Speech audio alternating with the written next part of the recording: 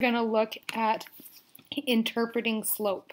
So we're going to look at two graphs as of right now. We have Todd's account. We can see number of years versus the amount in dollars in that account that Todd has. And then we have oil in an oil tank. And we're going to be looking at both of these situations and interpreting the slope for each one. So first things first, we need to first find what the slope is for each one. So we're going to do that here with this one. It looks like this goes from this point to this point where it crosses nicely on the X and Y coordinate plane. So it goes up, it looks like $100 over 10 years in time.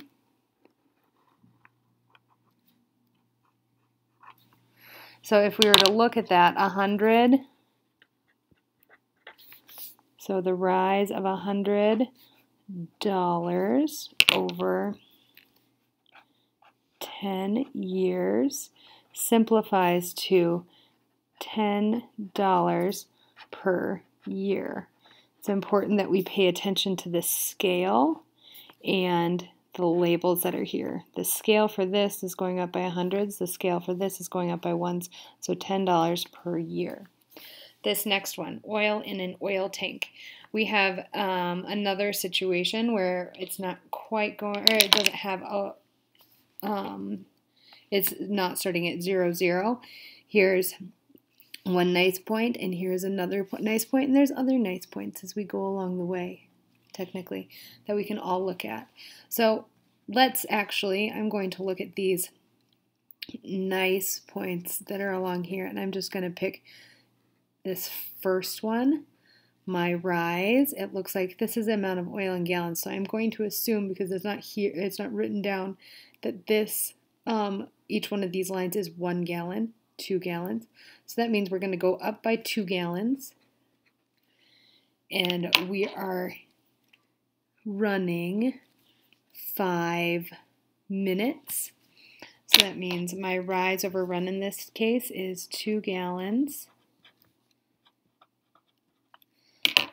per 5 minutes, and I'm running out of space.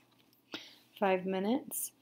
That means we can look at this and we can say we have 2/5 gallons per minute is our slope.